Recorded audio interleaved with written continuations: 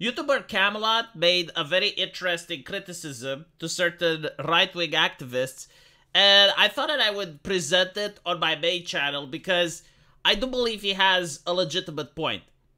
So you have this person going online and saying that he has been clear of pornography for 8 months. Best decision he ever made. You know, good for him. It was something in his life that was affecting him, and he managed to push on through, and now he is a better person because of it.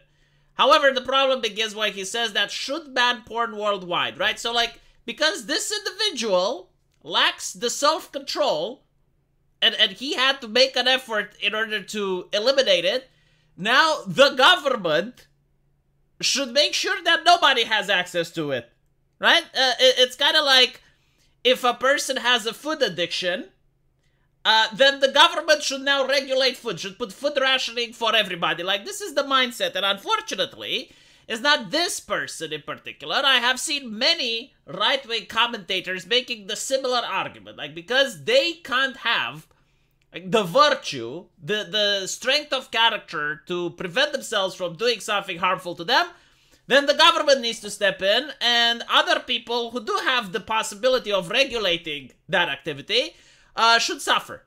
So Camelot comes up and says, using this logic, we should ban all drugs, all media, all video games, all television and movies, all social media, all races, all animals, all liquids, and anything else that can be used in excess.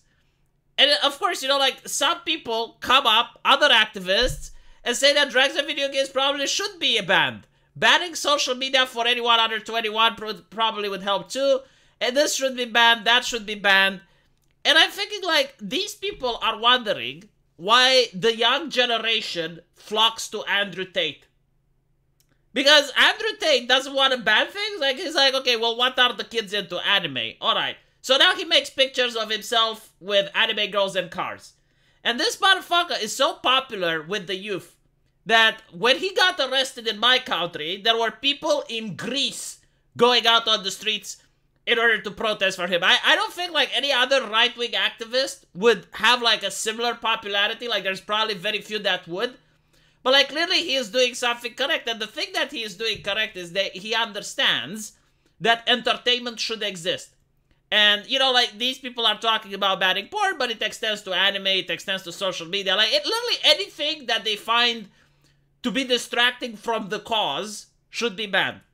And the problem with this is that when you look at how the left does it, the left doesn't ban things, it subverts them. So, for example, there was the previous video that I made where a woman was abhorred that her son wants to go to the gym, and because of that, she blames the Barbie movie. She blames the fact that Ken in the Barbie movie is shirtless and he has good pecs, and it's sending the negative message to her son, and that is to hit the gym. Right now, she doesn't want to ban the Barbie movie. What she wants is that in the sequel, we have fat Kens, we have disabled Kens, we have various Kens that show different body types so that her son can feel comfortable. In other words, she wants to subvert the movie. Now, when it comes to right-wingers, they don't want to subvert, they want to ban. Like, if I was a right-winger and I was like the family and Jesus type, instead of banning anime, you could literally have, like, very cute and adorable anime girls that wouldn't be sexualized, but you could dress them up as nuns, and you can have them say positive messages, wholesome messages about Christianity or about, like, whatever right-wing causes you have. Unironically, I want to say, I learned more about right-wing ideology and right-wing values from Naruto and My Hero Academia than I have learned from any of these right-wing activists and commentators. Because entertainment has the power of transmitting messages, and the left understands this, and this is why the left owes the monopoly on entertainment. And the right is on the losing battle, because they don't even want to engage with it. Like, they just want to ban, ban, ban. And honestly, like, if you look at human history, it's traditional what conservatives have done. It's like someone comes up, let's translate the Bible. Oh, no, that's horrible, we should never. Artists come up, it's like, let's have depictions of saints and Jesus. No, that's horrible, we should never. They are shaking the fist at the radio while the television becomes a thing. They are abhorred at the television while the internet becomes a thing. They do not want to adapt. And they believe that by banning things and by refusing to adapt, you're going to win the culture war.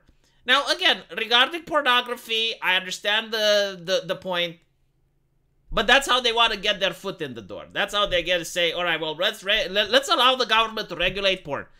And then when it's a different conversation, and it's like lewdness in video games, then the government can say, well, we're already regulating porn, so why can't we regulate this as well? I refuse to allow them to have their foot in the door. I believe in good parenting. A parent should make sure that their children do not have access to social media under the age of 18 or 14 or whatever the parent decides. And the parent should monitor what the child does at the computer. Now, what's interesting is that I have been served with a counter argument.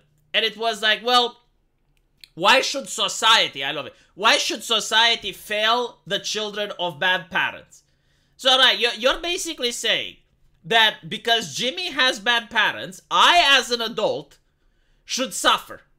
Right? Like, I, as an adult, should have the government step in and regulate my entertainment because Jimmy happens to have bad parents. Well, I'm sorry. You know, like, we need to make compromises. How about Jimmy's parents get punished? How about that? Like, if you're a bad parent, you should be punished for child abuse. Why would you want the government to regulate these things? And again, it's like Camelot says. It's, we need to ban video games. We need to ban TV and movies. We need to ban social media. And I see like this right-wing thought spreading across the more fringes areas of the internet. It's unappealing as fuck. Why would you want to join an ideology that just doesn't allow for any type of entertainment? And you know, it all ends with like banning anime. I think like that's the litmus test. The moment you want to ban anime, you lost the plot. I mean, what do you want people to do? Like, go watch Netflix movies instead? Go watch Hollywood? And they will say, well, that's a straw man. No, it's fucking not. I'm literally asking, how can a straw man be a question? Like, what do you want people to do for entertainment? Usually they will say something like, well, go outside. It's like, okay, but like, people don't want to regress to the medieval age where the only fun that can be had is by going outside. Like, sure, people should go outside and exercise. But when they come home, what should they do? Like, you know, your body is tired. You want to relax. What do you want to do? Read a book. Well, I got news for you. You know, like conservatives from the old days, they also didn't like certain books. And they want those to be bad too.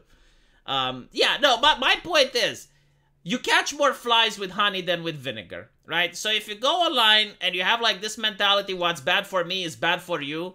If I can't regulate something for myself, then neither can you. I think it's a bad way of thinking. I don't think you're going to attract the younger generation. And then you're going Pikachu face when you look at Andrew Tate having flocks of youth going to him. And by the way, I do believe that while Andrew Tate is pointing out a couple of problems, his solutions are bad. Like, his solutions are, if you're a man, you need to have as many women as possible flocking around you and display your wealth. And to start an OnlyFans group. It's like, no, sorry, my bad. No, that's not a wholesome message. But anyway, right, let me know what you guys think, and as usual, I will see you in the comment section. Take care.